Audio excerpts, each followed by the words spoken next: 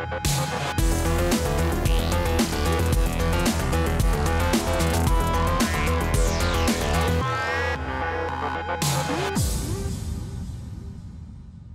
guys, welcome back to the channel, and just like that we have come to the end of 2021. For that, we racked up a few of our top camera picks of the year based on only 2 categories this time around, which are the most innovative and the best hybrid cameras, each of which pertains to their own unique strengths and features, I must say, and a collective decision here at Tech360.tv. So without wasting any more time we have left in this year, let's start with the first category, the most innovative.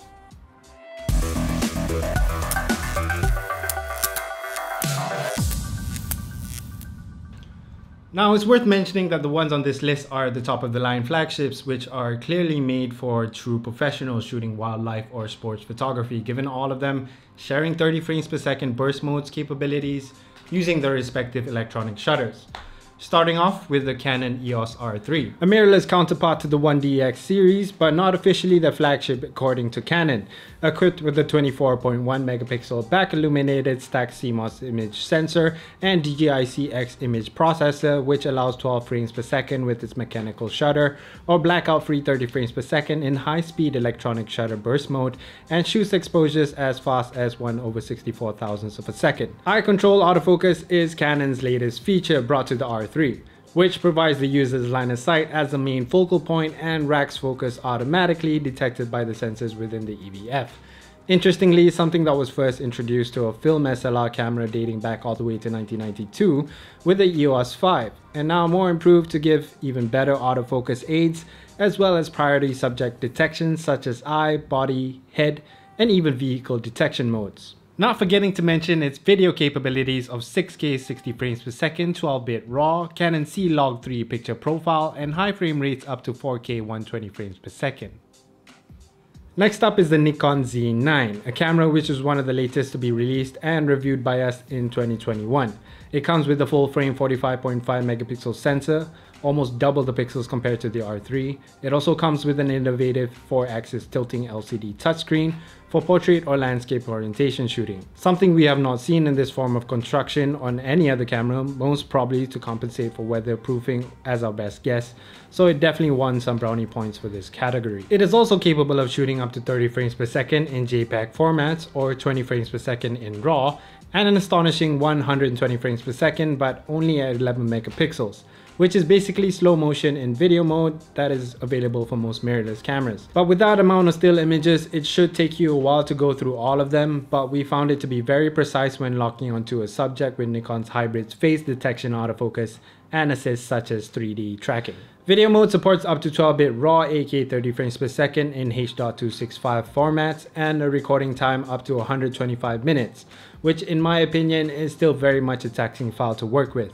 Most of the time shooting at 4K ProRes 10-bit 422 would likely be more sufficient in 2021, but unless you already own a really powerful machine to process that 8K footage and willing to deal with the rendering times and also look to future-proof your camera, then the Z9 seems to have kept up with the market demands. Speaking of future-proofing, lastly in this category is the Sony A1. Another camera released early this year, which also came with 8K 30 frames per second recording with S-Cinetone picture profiles that was also brought to the A7S III, as well as 4K 422 10-bit up to 120 frames per second and 16-bit external recording. Very much a more video-friendly camera and has more of that cinematic look compared to the other 2 on this list. It came with a 50.1 megapixel full-frame stacked back illuminated CMOS sensor and is also capable of blackout-free shooting up to 30 frames per second in high plus continuous mode using the electronic shutter, with an addition to shoot in high efficiency image file formats from the usual JPEG and RAW to help with file sizes when editing. Autofocus is as good as it already was in the A9 Mark II, but takes an even forward direction in the A1 with AI-based real-time tracking with newly developed subject recognition algorithms, and takes this advantage to implement eye autofocus bird mode, or every other eye you can think of. The A1 real-time autofocus assist will track that green box onto a subject like glue. A reflection to Canon's dual pixel autofocus performance, but slightly a tad bit better in our opinion. Right, so moving on to the next category is the best hybrid cameras. Something that most content producers and creators such as myself were likely to be targeted to, in hopes to have the best video and photo outputs without the flagship specs to keep the price tag within the affordable range.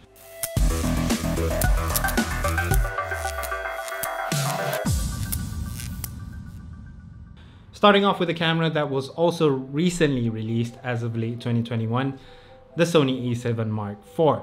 A personal favorite of mine, considering how it translates a major improvement from the a7 Mark III, which I am recording with for this video.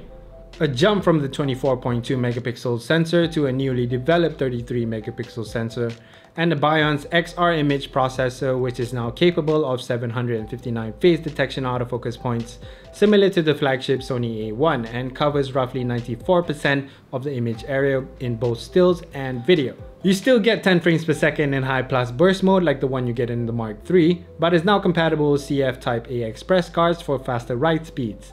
Color science has also been improved with 8-bit 420 to 10-bit 422, removing that green tint that was annoyingly prominent in most Sony cameras before it. But the biggest improvement of all is that now it comes with a flip out screen, and also an improved EVF from 2.3 million dots in the Mark III to 3.6 million dots in the Mark IV.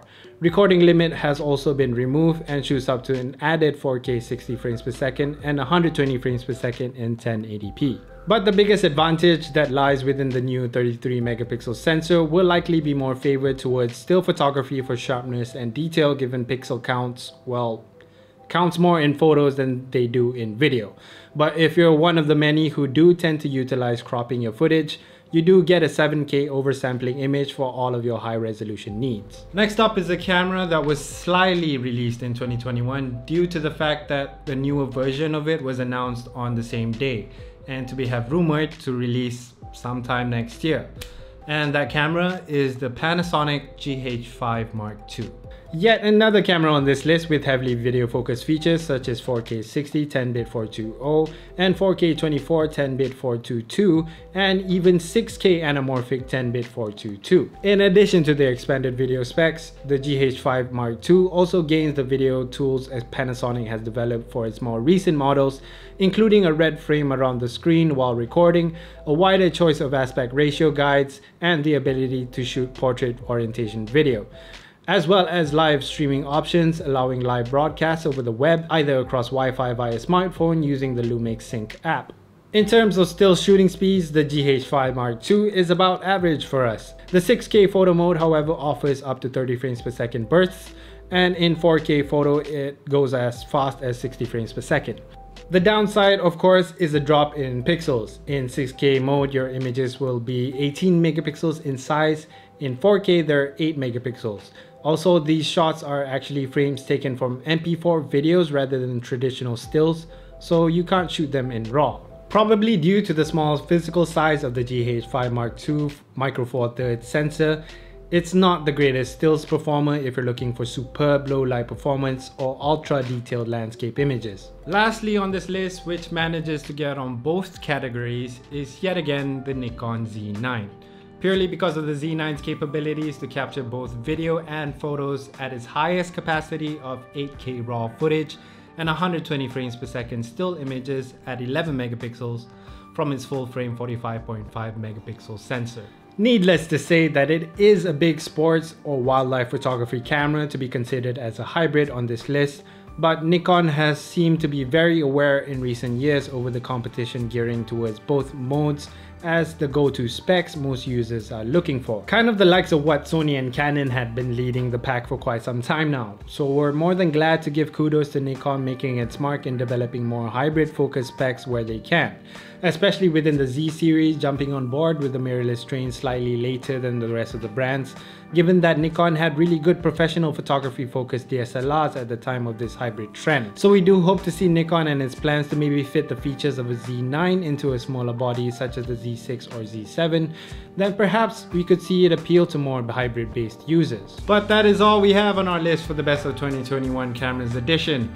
We hope you agree with our top picks of the year and would love to hear from you guys for some honorable mentions of what you think would have made it on our list or what you look forward to seeing in 2022. Thank you for watching and we will see you in the next video.